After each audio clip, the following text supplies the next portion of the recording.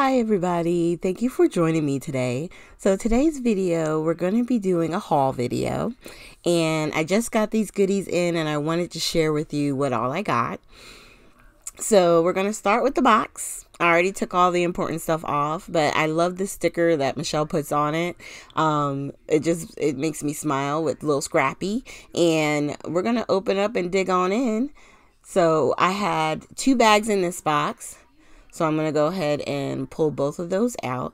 And what I love about Michelle is that she coordinates the ribbons to what she's shipping out to you, right? So I'm going to just move some stuff here so we can get everything pulled out. But in this first bag, I have the collection Cedar House, which I'm going to show you. But that black ribbon will go really well with that collection. Okay, so I'm going to put that back in the bag. But the first thing we have here is Carrie's class that I bought. This is for making the 2 flower cards, and I'm just reading real quick. They had instructions and information that we would need on the side. And on the Crafter's Companion one, that had 3 stencils inside. And then I got 2 packs of the soft finish cardstock. It does, it's good for media, it said. So I wanted to play with it and see what it's like. Of course, I had to get another Moonlit Garden. I was contemplating going back and forth. Should I? Shouldn't I? And I decided to go ahead and do it. So I'm just showing you all the elements that came in the Happy Scrappy bag. And you get the laser cuts and then these elements. And then it also has the, obviously the collection itself and the solids. So I'm so glad I got it, because out of all the ones they've had this year, this was probably my favorite and most used. And I could definitely see myself using it again because it was just such a pretty collection. Okay, so now this one. This I got because of the black and gold. I like the color scheme of it. And I'm not going to lie, I love that it has like cassette tapes in it, cameras, butterflies. It's everything that I love. You know, there's some things in it I'm like, I don't know if I'll use those, but that's true of many collections, right? So I'm showing you cassette tape. All right. And then that's the puffy stickers. And we got the sticker sheet. I love those geo, like the animals and stuff. I don't know if you call them geo shapes or whatever, but I love those. And I love these foam titles, like Nope, The Story, Best Friends Authentic, Seriously the Best, Epic. I like Forged in the Fire. That's a nice one. And I like how these letters are gray. And then the paper collection. Let's get into it. So when I cut these open, I don't tear off the sticker. I just fold it on the inside of the flap and the back flap, so that way it doesn't get onto any of the papers and nothing rips. So these are double-sided sheets.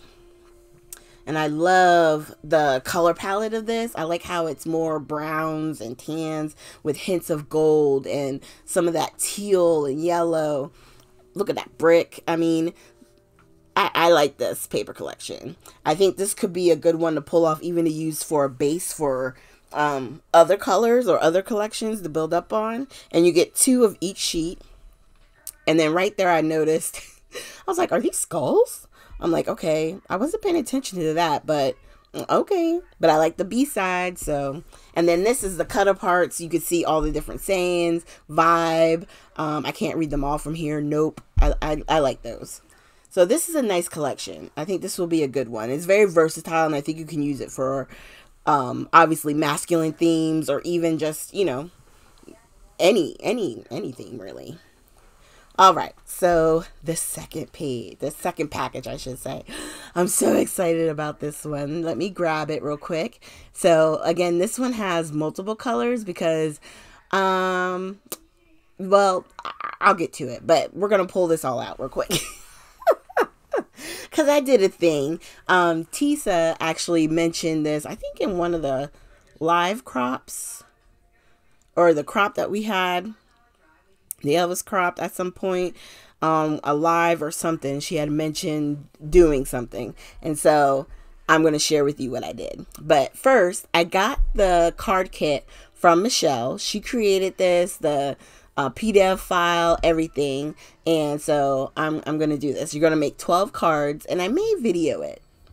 So I'm going to keep that in mind. We got some more rub-ons for Moonlit Garden.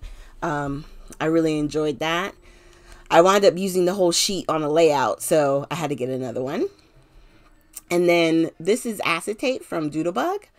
It's really cute. I like the bright colors. Sometimes Doodlebug is just fun. So I don't buy the collections all the time, but certain things like the acetate, I do like to grab here and there. And then Hello Little Boy. Oh, I have been waiting for this collection. Let me just tell you. Oh, I love it. It's so cute. Beatrice actually wound up using this collection back on Sunday when we did the surprise live. Excuse me. And it is just as cute in person. Also double-sided. Look at the clouds. Has little hints of gold. And that's what I like about this. Like, sometimes the gold is very, like, in-your-face gold. But this is soothing. And it just, like, I don't know. There's just something about it. I wound up getting 3 of those sheets. I think that was a mistake. That was probably an accident. And then this sheet reminded us of the background that Tisa made. That was really pretty there.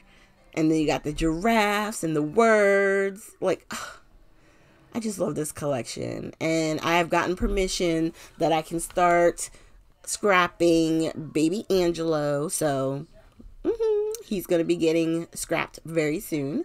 I also got this TCW 12 by 12 stencil and some more foundations paper. I think it's always important to keep these on hand because this is stuff that you use all the time, especially if you're a mixed media nut. You'll want to get those. Now, this one from Elizabeth's Crafts is the paper that Carrie used when she made her flower cards, okay? And I got the paper collection because I thought it was really pretty and soft, and with it being almost springtime, you know, it just seemed right. And as I was looking through, I'm like, wait, are we getting doubles? Like, how's this paper collection working? Because a lot of the patterns or the designs are looking similar. They might have a different color in the background, but they're looking similar.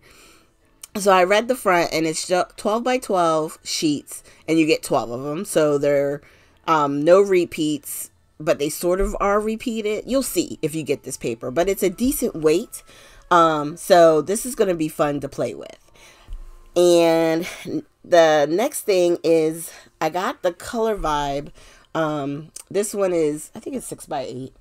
And on this, it has the wood grains, and then on the other side, the B-sides, they have the grid sheet or ledger paper, and I think I'm going to have to get another one of these because I'm going to have more than one on hand.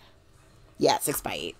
Oh, and now I'm showing you the pins. So I got this pin, the Yeti, and I decided to get the coffee cup because I had to. I mean, I'm a tea drinker, but I drink them in those cups. So, yeah, I had to get that. I don't even collect pins, but I got those.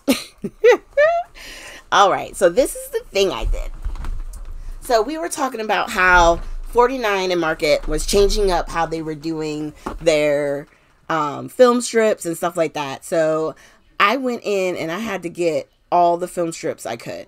I just got duplicates. I got 2 of the black because black you can use on anything. So I had to get 2 of those. I got one more Christmas, the Sunburst, and then of course another Moonlit Garden. And then I got the individuals, which I think go with the color swatch. Which I may have these, actually now that I think about it, with the actual collections. But I had gotten individual ones separately, and these are the ones I brought over from, I have on my side here, and I keep them in case I'm working on a collection and I want to put a film strip. So I'm going to get a container that I can keep all my film strips in, and keep them next to me or near me.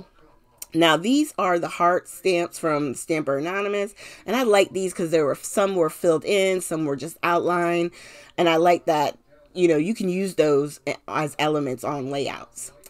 Now, this I thought would be a good addition to like titles, so you can add like, what do they call them, subtitles or word prompts, or, you know, underneath, or to go with your title that you're using. And then I got the foam pad and the stylus, so that way I could use the same product that Carrie used to create her flowers for the class. Even though I have, I think, something like that already, but I wanted to get it and use what she had. This Pink Fresh stencil is an Argyle, and I think I already have that. And if I do, I'm going to wind up saving that for a giveaway. And then I got these 2 gems, and I like to get these when she has gem sets like this, because these work great to put off to the side next to you in like a basket or something for quick things when you want to add gemstones to your cards or your layouts. It's really good to have on hand. Now, this next thing that we're getting ready to go into is from Crafter's Companion, and it's a stamp set, okay? Now, on this stamp set, I love the sentiments. It's all occasion, and it's got happy birthday, you're amazing, celebrate your day, just a note, thinking of you on your retirement. I like that. But the only thing I don't like is the packaging. It's sticky, and it's just not easy to get in and out of. And I don't know how conducive this is going to be for storage, stamp storage. So, I don't know. I'm not sure about this one. I got this card from Gina, but I'm just wanting to show you how big this stamp is. You could use this on like a slimline card, but you can still use it on a regular A2 size card. And then look, you can go from the top, the bottom, in the middle, diagonally, and then just put your sentiment right across the middle. So there's a lot of things you can do with this particular stamp. And then I'm going to move this over here, and then let's talk about these. Oh, all these Elizabeth crafts. I can't wait. Okay, so this first one, I wasn't feeling it at first. I'm not going to lie. I wasn't going to get this die set until Michelle showed us this stamp set. And then I was like, that's why we have the die set. So in the stamp set, you can stamp the sentiments in the squares and then use the dies to cut them out, which would be a great element to put on like your layouts or your cards. And then these are all the flower dies. There's 4 sets. This is Wildflower 1, and you get the 3 main flowers, the small one, and then all the leaves and the stem. And then this one is actually Wildflower 3. I had them not in order, but I'm going to show you the order in a second. Same thing, all the stems and the flowers. This one is Wildflower 2. And I love how they have like all the little ones, the itty bitties, are on the square die.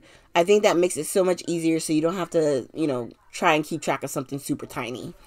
And then this one, you get the like 4 flowers, some insides. And then what I like about this one is, though it doesn't have the long stems, you could use any of the other stems with this flower. And then this is the stamp set for inside the centers. So I'm going to hold up the centers of this one. And like, I think it's that center, little small. And you can see it really good on there because they did it in orange on the yellow. So you can see the dots. And then the stripes, if you look real close at the centers of the purple, you can see those lines. And I think that's how they created that with the centers. So thank you guys so much for joining me today with my little haul video. Definitely keep an eye out. I'm working on a few things to get some series back going, and I've got new product in, so hopefully this will be the time I can play with some things, and I will see you guys with our next video, and I hope you have a great weekend.